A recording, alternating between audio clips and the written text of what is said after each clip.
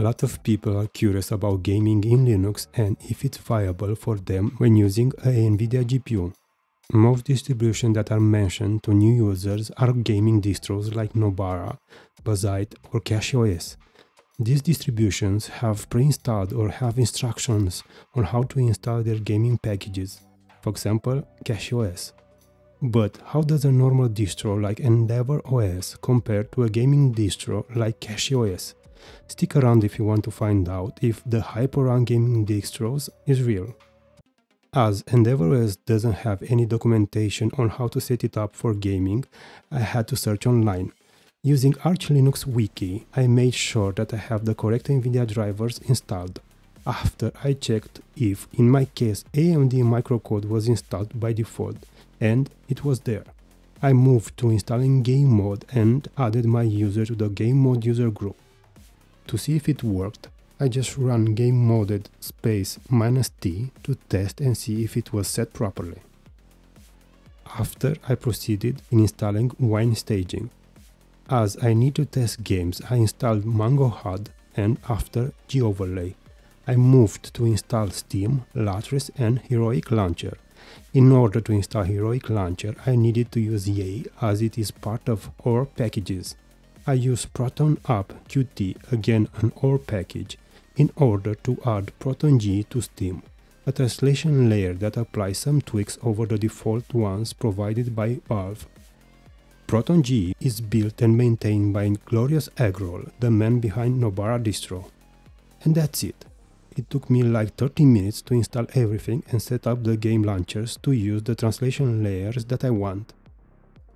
On the other hand, in CachyOS it takes less than 2 minutes, as I used the apps, tweaks and chose the install gaming package option. Also, CachyOS has its own tweaks applied for both Proton and Wine translation layers. The Nvidia video drivers were the same, while the kernel version were different. CachyOS comes with a newer version, 6.16, while EndeavourOS was on kernel 6.15, both the latest versions at the time of testing. I will focus only on meaningful side-by-side runs where I show the graphic settings used alongside averages and the 1% low values. In the charts for each resolution, I will include the Windows 11 results. This way you can paint a better picture. I will start with raster and after move to ray tracing and path tracing games. First, let's start with Counter-Strike 2 at 1440p. This game runs native in Linux. The GPU utilization is not maxed out and we see that CachyOS delivers better averages, but that's only a 2% increase over EndeavourOS. The 1% low values for CachyOS are way better though, that is 22% more. It seems that CachyOS does a bit better in low GPU utilization scenarios. Let's move now to Spider-Man 2. At 1440p without ray tracing, both Linux distributions deliver the same average performance, but CachyOS is more consistent in the 1% low values as it has a 25% performance lead over EndeavourOS. This performance lead disappears at 4K, with EndeavourOS technically in the lead, but in reality it could not tell them apart.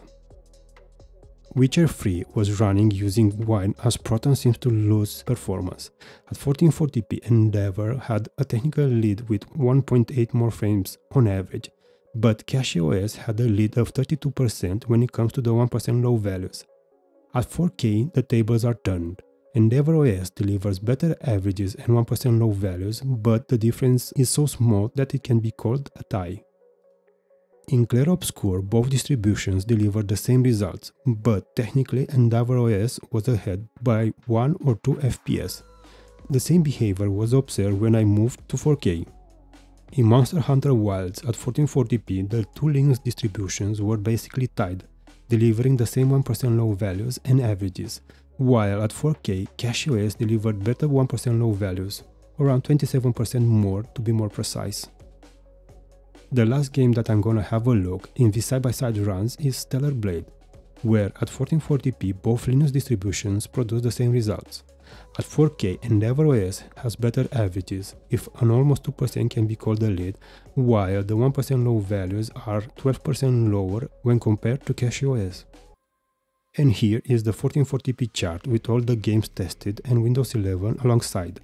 CachyOS seems to deliver more wins, at least when looking at the 1% low values, and this can be visible in the averages obtained across all games. These distros are basically tied, while the average obtained for the 1% lows across the games tested is in favor of CachyOS. With that said, the bigger gap is caused by Counter-Strike 2, and this will be evident at 4K. Now, this is the chart for the games tested at 4K, and Counter-Strike 2 is not included as I never tested it. Looking at the overall averages across all games tested, there is no performance difference, while the 1% low values are a bit better on CachyOS, but nowhere near the gap seen at 1440p. Let's move to ray tracing and path tracing scenarios. First, let's have a look at widget 3 at 1440p. I'm using wine staging on EndeavourOS, while on CachyOS the one that was installed with the gaming packages. The averages are a bit better on CachyOS, but a 2% lead is not noticeable. A bit of a surprise are the 1% low values, with EndeavourOS delivering 10% better results. The difference becomes more evident at 4K, where EndeavourOS lead is both in averages and 1% low value. Doom the Dark Ages was tested with path tracing maxed out, and at 1440p EndeavourOS has a small advantage when it comes to the averages, but loses when it comes to the 1% low values. At 4K though, both distros are tied, but technically CachyOS is a bit ahead. Cyberpunk 2077 was tested with only path tracing, skipping ray tracing. At 1440p, both Arch-based distros deliver the same averages, but CachyOS stands out with the better 1% low values, managing to deliver around 19% more performance over EndeavourOS. The same behavior can be seen at 4K, with EndeavourOS losing in the 1% low category while matching CachyOS in averages. In Spider-Man 2, using ray tracing at 1440p, again the two distributions are tied in averages. The trend continues when it comes to the 1% low values, with CachyOS being a bit better. The gap is maintained at 4K, equal averages, better 1% low values for CachyOS. And this is the chart with all games tested at 1440p. The trend is, CachyOS is a bit better in the 1% low values, while EndeavourOS matches it in averages. This is the chart for the averages at 1440p, where it underlines the findings. Now, let's move to the 4K chart. The 1% low values wins are split, showing that there is no clear winner. The same can be said about the averages. No clear winner. Technically, in the games tested, EndeavourOS has a small win. I call it margin of error, and I would say that both distributions perform more or less the same. So, is CachyOS the better distro? I would say no. You have to understand that I can use the same gaming package and install it in EndeavourOS. I can even use the same kernel that was used in CachyOS. I think that the people behind CachyOS are doing an amazing job, and the improvements that are applied over the vanilla kernel are hard to materialize in games. The difference in performance comes mostly from different translation layers used, and maybe some tweaks that the 6.16 kernel has over the 6.15. By the time this video is released, most likely EndeavourOS will be on kernel 6.16. Gaming distros are good for newcomers, as those have already packages ready to be installed that contain everything you need to start gaming. It helps newcomers as most are not sure what is needed to install and start gaming on Linux. Some distros even install the gaming packages by default, and you will not need to do anything else besides setting up the Steam client or whatever app you will use to run games. To conclude, CachyOS is an amazing distro, and the work that its maintainers are doing can be applied to any Arch-based distro out there, and this is the best thing about Linux. I compared it to EndeavourOS, and I explicitly didn't use its packages to see if those make any difference.